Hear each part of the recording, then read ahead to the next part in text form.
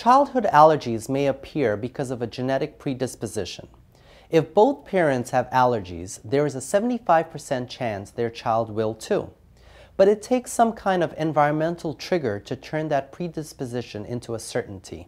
And there is really no way to know what exactly can act as the trigger. However, if you want to help increase the chances that your child will not develop allergies, here are a few things to try. Bring a pet into the house. An 18-year study of 500 kids found that boys and girls who are raised around cats are half as likely to develop pet allergies as children who have not lived with the animals.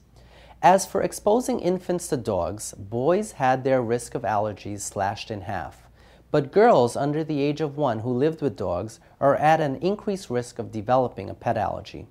More controversial is the idea of allergen introduction.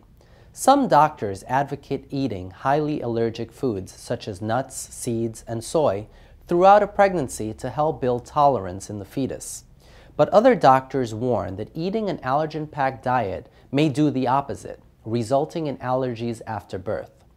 Another theory is that breastfeeding a newborn for at least 4 months may strengthen the infant's immune system and make a child more allergy resistant. But recently, research has indicated that the protective power of nursing, at least in terms of allergy prevention, may be exaggerated. Keep in mind that while your toddler may not exhibit allergies, a child can develop allergies at any time.